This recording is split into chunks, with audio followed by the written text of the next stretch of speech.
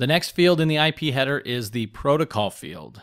Now, the protocol field tells me what the next protocol is going to be in this sequence of headers.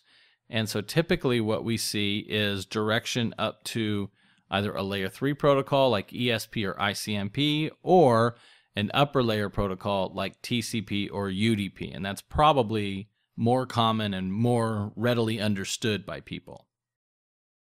Now, as far as next protocol options go, if we look here, this is a TCP packet, or technically this is looking at a TCP header.